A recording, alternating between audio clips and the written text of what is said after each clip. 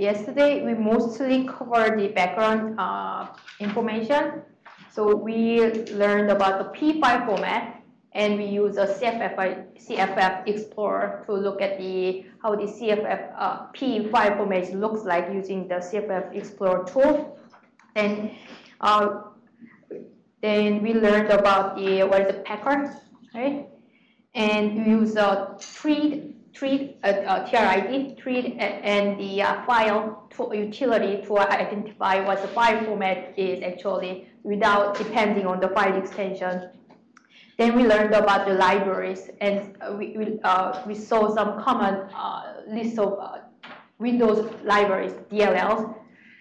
Then we learned about the processes that, the key point is each process has its own memory, memory space. And by default, one process cannot access to the other process by default. But there's a way to do it, and we will learn that today. Then we also learn about the threading, and Windows scheduling is done based on thread level. Then after that, we learn about the registry keys, and then we saw the various registry keys, and the hierarchy has a hierarchical structure. Then we learned about the services, and the service is a good place to hide for malware to persist. After that, we learned how to use a Wireshark in order to look at the network packets.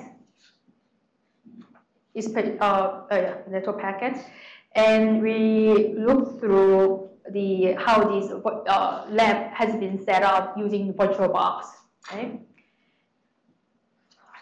Then we also run INetSim to see how this INetSim simulates some popular network services. After that, we went through very quickly just some common malware terminologies, and I pointed it out that each vendor has its own naming scheme, which actually sometimes can be confusing.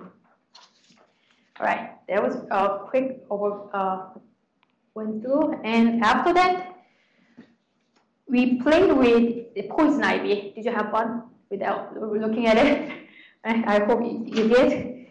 And then after that, we finally studied some basic behavioral analysis by looking with auto runs, to check how our malware sample use either which registry keys or the specific directory in order to be persistent. Okay, that was just a quick recap.